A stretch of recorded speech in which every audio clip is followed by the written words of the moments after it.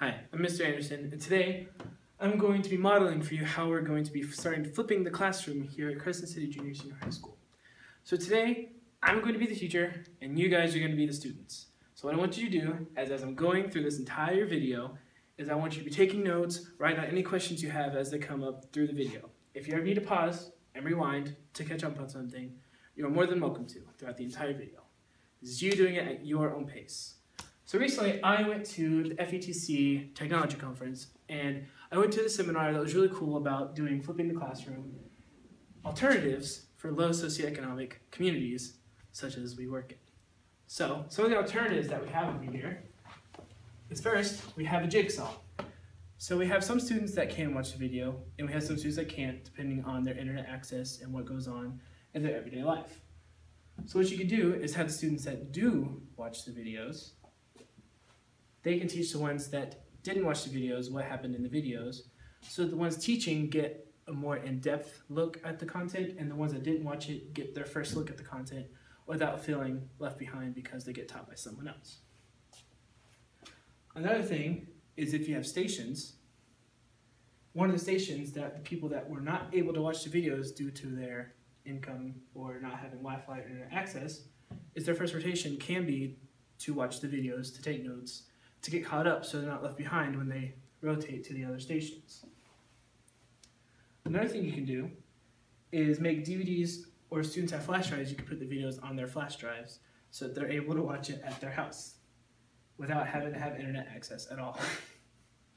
Another thing is if you have a big project coming up and you don't want to be having to make videos every day, doing all that stuff, you can just make one video that they have to watch, give them a set time to watch it, like give them a week or two to be able to watch the video, so they can watch it on their own time when they have time to do it and the access to do it. And if you give them this deadline to do it, they're more likely to watch it because that'll get them ready and be prepared for the project or whatever assignment you're going to be doing that day based on this video. Another thing is you can show the video whole class.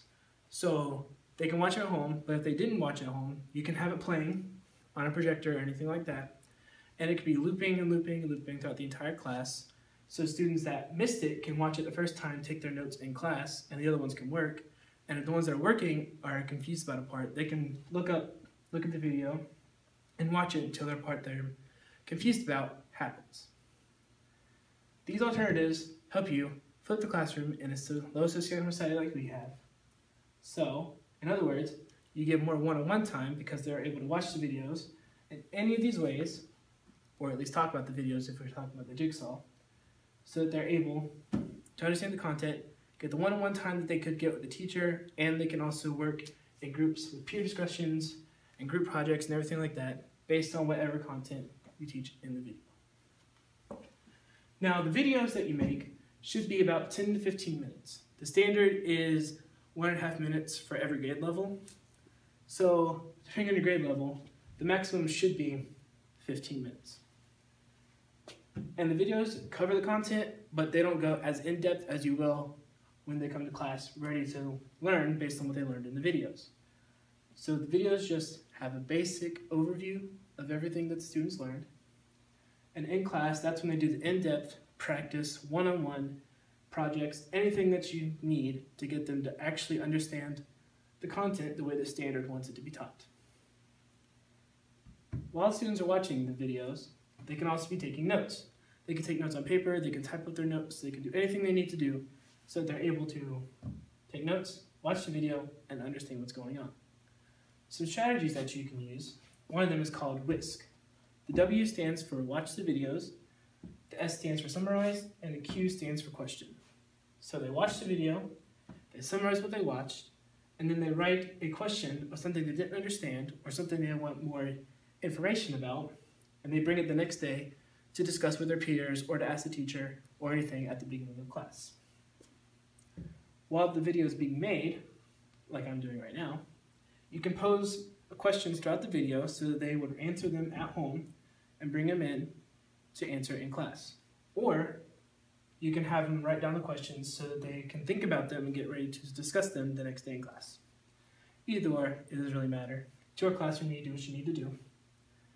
One good thing about chunking the videos in 10 to 15 minute increments is because it doesn't just overload them with information. It gives them a short amount of time to get the information across, so you don't overload them and overload their working memories and all that stuff, so they actually understand what's going on and they get the content covered before they go in depth. So that's why the videos should be short.